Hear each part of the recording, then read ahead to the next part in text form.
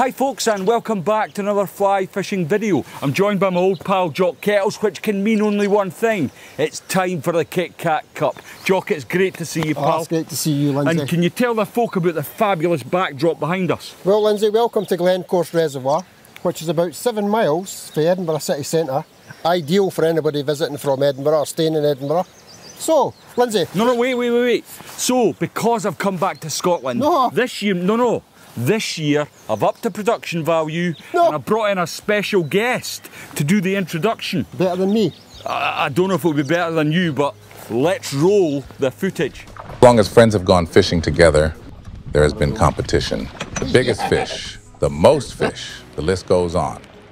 Oh, and the prize anywhere from a single-pound note to simple bragging rights. The KitKat Cup, though, has become somewhat of an institution over the years. Fished in good humor, but with the hard edge of competition. Held over 3 venues, Glencourse, Loch Leven, and the Lake of Menteith. Who will win this year's event? Without further ado, let's get into it. Obviously, for the discerning viewers amongst you, you'll realise that I didn't get Morgan Freeman in to do the intro, but I thought it'd be a bit of fun for me and Jock. So Jock's going to tell us a wee bit about the history of Glencourse and the size and the dimensions of the reservoir. I've never fished here, Jock, but I do remember years ago coming up for a walk. We come and walked your dug up here and you said to me, Lindsay, you've got to have the inside drift. And why is that so important? That was over a year ago, and Lindsay's remembered that. And he's come up here and he says, Jock, we'll have a gentleman's agreement. Because it's your local water, I'm on the inside drift. Well, I'm still not too happy about that, but I've agreed. So you're getting the inside drift. So just tell the folks, because a lot of people will be wondering, well, what's that? What's the advantage to the inside drift, especially here at Glencourse? I'll give you a little bit of history about Glencourse. Obviously, it's a reservoir. It's got a dam which is 35 metres long. The dam was built in 1820, or they started building the dam in 1820, and they finished it in 1824. So that's 4 years.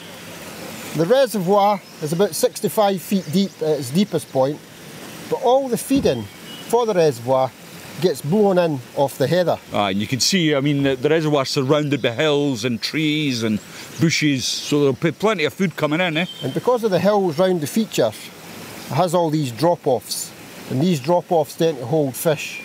So if you've got the inside drift, what I mean by that is you're closest to the bank, it's always an advantage at Glencourse. So keep that in mind. It's a nice size. It depends on how far out I push you into the middle, I suppose. Well, none of that nonsense. It's a nice size. It's 49 acres. It's a boat venue only, so you're never going to have any problem with meeting bank anglers. So we can get right into the banks. Both of us, Lindsay, can get right into the banks.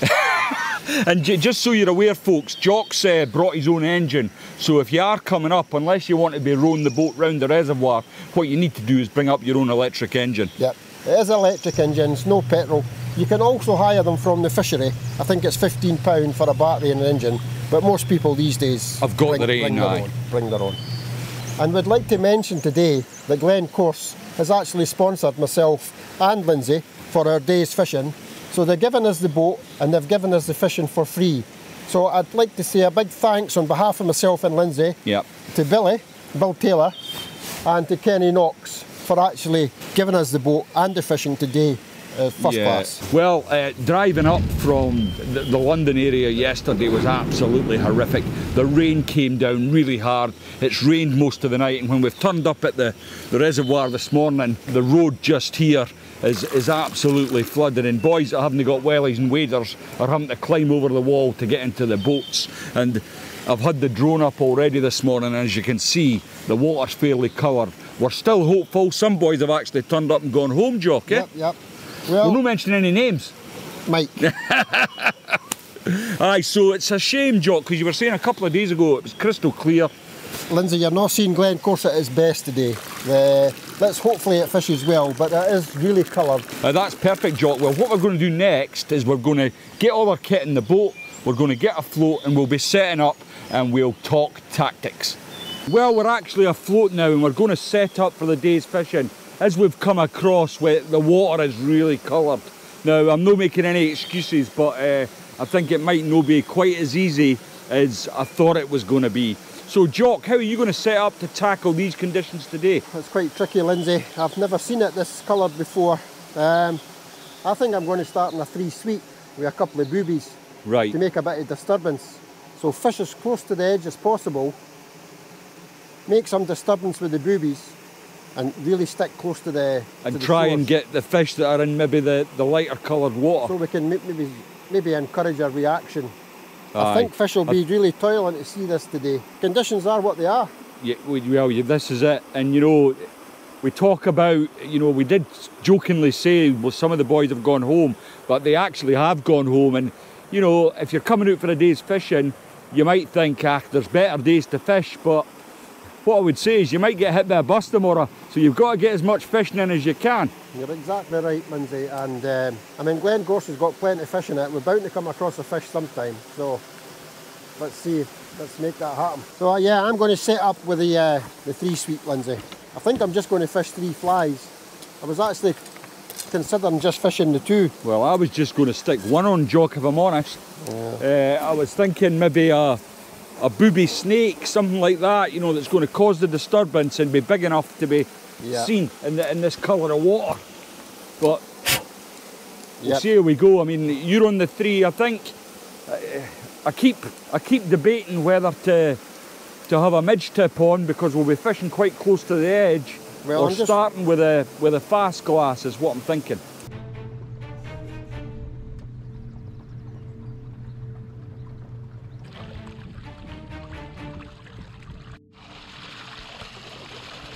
Well, I come out on a sweep 3 with the idea of having 2 dark boobies on and 2 dark cormorants in the middle. Myself and Lindsay are looking at the water and we're looking at the clarity, and like Lindsay said, it's about 6 inches, so we're a wee bit downhearted. I just had a cracking take there on a little cormorant in the middle. It's probably the smallest fly I've got on. It's a size 12. It just shows you that they will pick the small fly, so we really just need up our game. Persevere. And persevere, and I'm sure they'll come. Well done, Jock. I mean, we know the water's really coloured, but what we also know is there's plenty of fish in front of us. I think the game today, what we've got to do is cover water, Jock, and hopefully we'll come across them.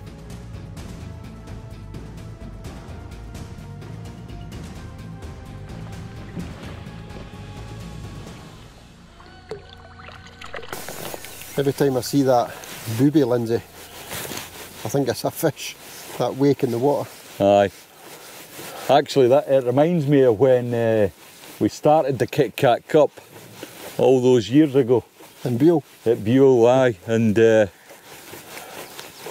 just to let folks know, we used to go fishing together every Saturday or Sunday, whatever day was best. That was a red letter day, that. At Buell Water, and it was kind of my local. I'm only an hour for Buell, and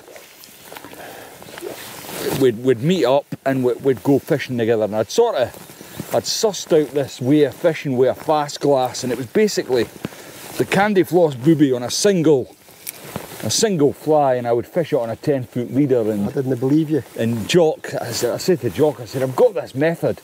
It's absolutely lethal, pal. You're going to have to come and try it. And the day we turned up, actually, there was an England qualifier on the go, and the lodge asked us to stay away for the fleet of boats, which I thought, oh well, fair enough, you know. Where did they go? They went to Chingley Wood, and I said, oh, we'll go up Hook Straight, and I'd set up with this method, the fast glass and the single booby. And Jock had set up, as we did fish in them days, with probably 3 flies or something. 3 or 4 flies, and we gets up to Hook Straight, quite a famous part of Buell Water, and I'm sitting waiting, and Jock's fishing away, and he's going, what are you doing? I said, well, there's no point in casting if you can't see a fish. He's going, oh, you're a slaver, I'd get fishing. I said, no, look, there's one there. And I cast out and I popped the booby on the surface. That bow wave behind it, remember? And then there was a massive bow wave behind it, and as soon as the fly went under, because I was on a fast glass, the fly went under the surface, and the fish can hit it much more easily. When it's on the surface, fish swim like that, it's very difficult for them to hit it.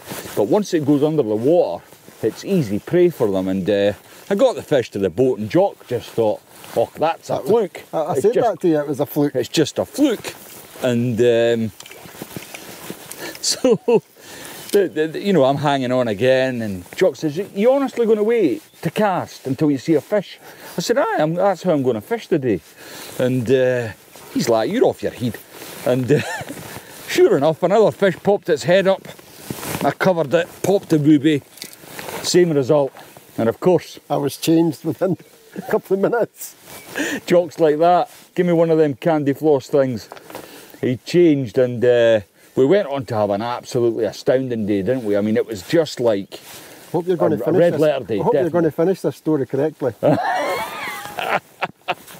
Well, I'll let you tell the rest of the story, Jock. Well, we had such a great day, and I think we had 16 each we had. 16 each, and we decided that we were just about finished, but we needed a winner. We're quite competitive, me and Lindsay. No. And so Lindsay says to me, he says, "Okay, Jock, the next fish, the winner." I says, "The winner of what?" He says, wait, and he went in his bag at the time, and he pulls out this KitKat. He says, the KitKat cup. Well, little did I know, he already had hooked the fish. And he's sort of figure eighting, and I could see his line twitching at the end, and I'm going to myself, that looks a bit strange. Anyway, he pulls the boat out a wee bit, and he starts figure eighting again, and his rod buckled over. And he goes, "Yes, I've got one, Jock, I've got one." Well, I never clicked on that it was on, obviously.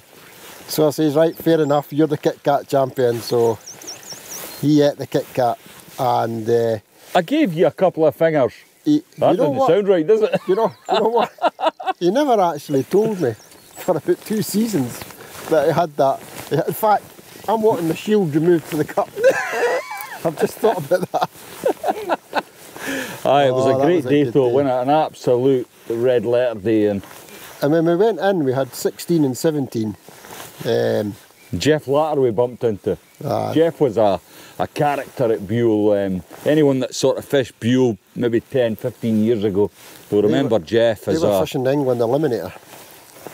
And I think they're top, but obviously they were fishing to, back then it was an 8-fish kill, and that was it. You got a time bonus after you'd finished. And I don't think anyone had caught 8. Yeah. I think the best bag was 6 or something. And Jeff just thought me and Jock were making it up, but it was just one of them days, you know, and it gives you a lesson actually. So nearly all the boats in the qualifier were in Chingley Corner. They're in one concentrated area on top of each other. Me and Jock, we didn't see another boat all day. We kind of stayed away from the boys that were competing in the qualifier, and we caught a load of fish. And that's how we did it. We were targeting rising fish, not with dry flies, but with a single booby, and it worked a treat. And that was the start. That was the start of the KitKat Cup. Aye, it's a day that I can recall vividly because it was just so good. It was a long, I think everyone that goes fishing for a long time, they'll have days that will stick in their memory, for whether it be the company they were in or the special fish that they caught. Definitely. It'll always be in their memories, and I think the older you get, you start appreciating them days, Jock. Yeah? Definitely. Alright, so there's the KitKat Cup. There's where it started. Aye, that's the history. Water down in Kent. Aye, I think Buell's thriving now since it's gone any method, but I'm not so sure that it's the fly fishery it once was. I think that's, I think when you're competing with boys that are throwing power bait in and they've got 5 or 6 rods out the boat. I mean, I'm told, I've not been for a couple of years, but I'm told now it's got much better as the course anglers are a bit more educated about what we require when we're in a drifting boat. They're no longer chucking leads and stuff towards you or motoring right across your drift as you're going down the reservoir. It'll never be the same as what it was 20 years ago, I don't think. Well, but these fisheries have got to survive, Lindsay. Absolutely, Jock, I totally agree. But I think maybe in Scotland, I could never see them allowing boys to come out here and throw power bait in the lochs, the hill lochs like this. No. I think this will always be a fly fishery. Yeah. And I'm grateful for it.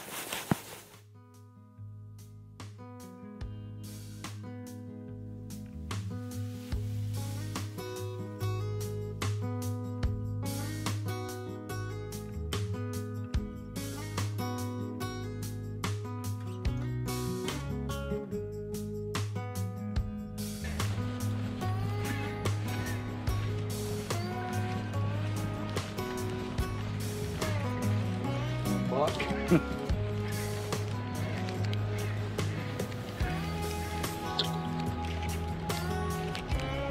Oh. Ho, ho, ho, ho.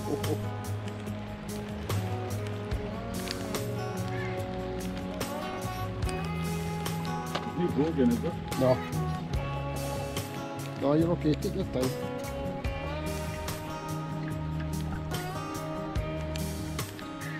Stoners. Sorry? Stoners. I'm just getting my line on the reel, mate, because I didn't want to be standing on the line as it bolts. Ah, you're okay. Like that.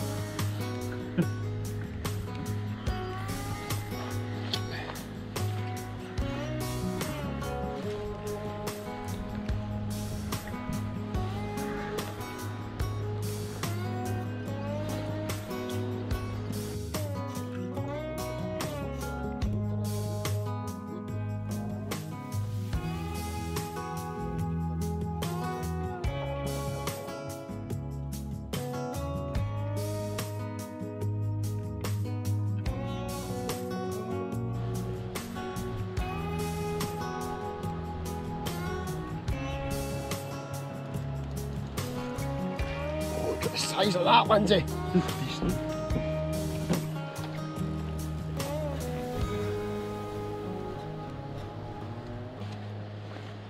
Oh, Lindsay, look at the size of that.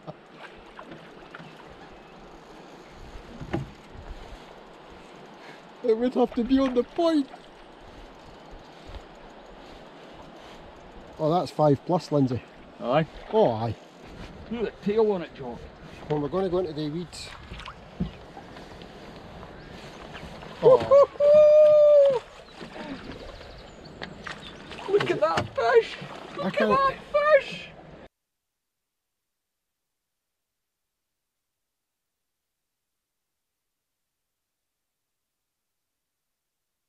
Well, that's the first round of the KitKat Cup over and done with, and it couldn't have gone any better for me, I might say. But I think, you know, Jock, this is his backyard, but what maybe helped me out today was the conditions. Lindsay, they were absolutely appalling, weren't they? Lindsay, you're doing yourself a injustice. You fished fantastic today.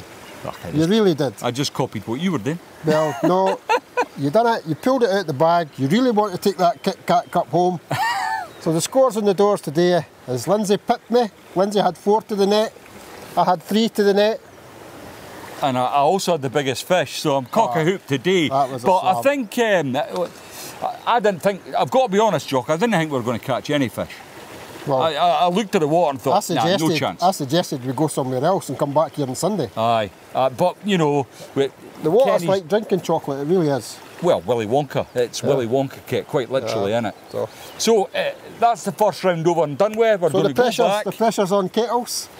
You're a leaving specialist, though. Oh, I don't know about that, Lindsay. I think you've slipped Alan Smith a couple of bob to just keep you off the inside line. So, pal, listen, congratulations, well Brilliant. done. You obviously want this KitKat Cup. My wife said, bring it home or didn't come home. Ah, brilliant. It's an earth-type dam. It was built, believe it or not, in 1820. That's wrong. Is that when you were in the army? That's wrong. It's 18.